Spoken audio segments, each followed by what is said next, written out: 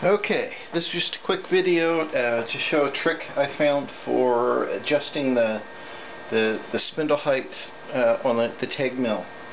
If you own a Taig, you know one of the problems with getting the belt level here is that you've got to loosen up the screws here on the side and try to hold the motor while getting it aligned, and everything's loose and the motor's heavy and it's very difficult to do.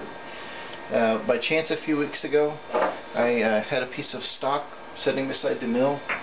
Realized I could set it under the post like this and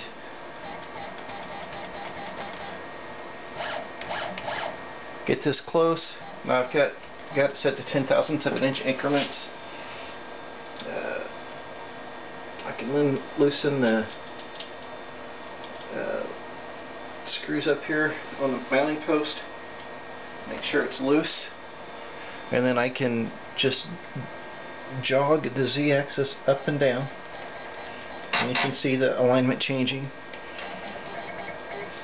And let's see, that looks about right. All I have to do is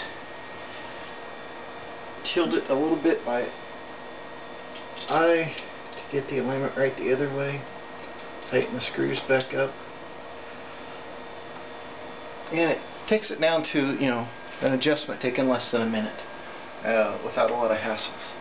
So there you go, easy way to adjust the spindle belt alignment.